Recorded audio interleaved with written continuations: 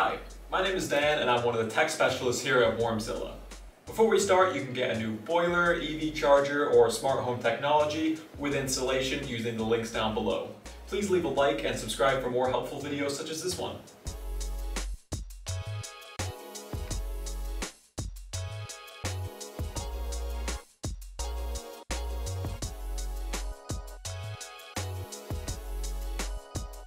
If you're a homeowner or landlord, you have several different options concerning how hot water is supplied to your property. While many opt for a gas-fueled combi boiler as their primary water heater, some choose renewables, and a small minority choose an immersion heater fitted inside their hot water cylinder. You will find out what an immersion heater is, how it works, and how to use it in this video. What is an immersion heater?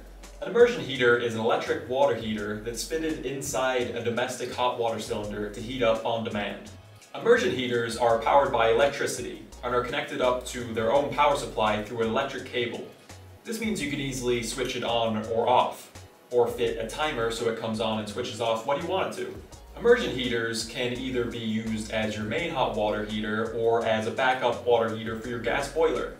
In this case, it's completely separate from your boiler and radiators, which means that if your central heating fails, you will still be able to have hot water coming from your shower and taps. It's a lifesaver in emergencies. So how does an immersion heater actually work then? Immersion heaters use electricity to heat water. They use an electric resistance heating element. It looks like a metal loop or a coil like the one inside of your kettle to heat the water inside your hot water cylinder until it reaches the designated temperature. Cold water enters your hot water cylinder at the foot of the tank and rises to the top as it's heated by the elements. The pressure that is created at the outlet of the tap is produced by the head of water, created by the height of the cold water tank in the roof space. All immersion heaters have a thermostatic control.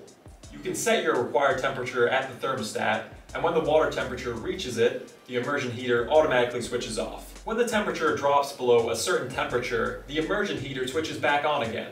If you want to stop the water from heating during the most expensive peak electricity hours, you can set your timer to switch off then. Insulate to keep your hot water hot.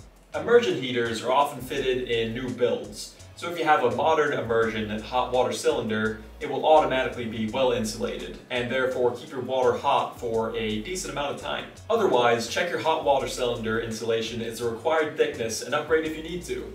While most immersion heaters use electricity from the main supply, you could choose to connect yours to some solar panels on your roof or other renewable energy sources. This can help to save on the higher cost of using an electrical heater compared with a gas boiler, as well as the environmental benefits of using renewable energy. How does a hot water cylinder work? A hot water cylinder is a place where your hot water is stored and heated before it goes to your taps and your showers. There are two main ways the water in hot water cylinders is heated. In direct hot water cylinders, an immersion heater is fitted inside to heat up the water surrounding it, making the hot water cylinder act like a giant kettle. Indirect hot water cylinders need an external device, usually a gas boiler, to supply the heat via a heat exchanger inside the cylinder. This essentially does the job of an immersion heater.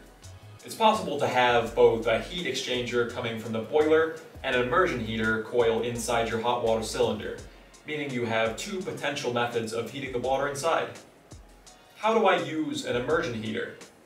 This totally depends on how you and your family or your property's tenants, if you are a landlord, use hot water in the home.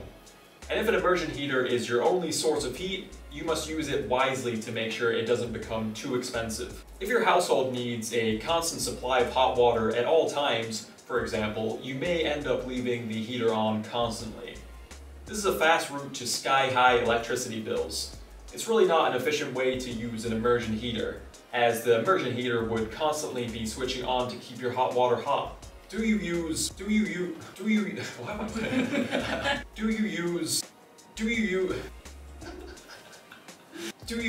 hot water at similar times each day?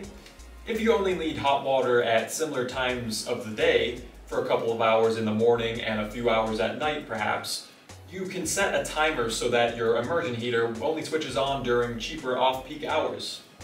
You need to know exactly when you need hot water because immersion heaters need you to pre-plan if you don't want to have them on all the time. Don't want to wait for the entire tank to heat up before you take a spontaneous 5-minute shower? You're better off with a gas-fueled combi boiler. So if you have a keen eye and an excellent memory so you remember to turn the heater on and off without a timer, then this could be the hot water solution just for you. Thank you everyone so much for watching. I hope you enjoyed this video and found it useful, and have a fantastic day.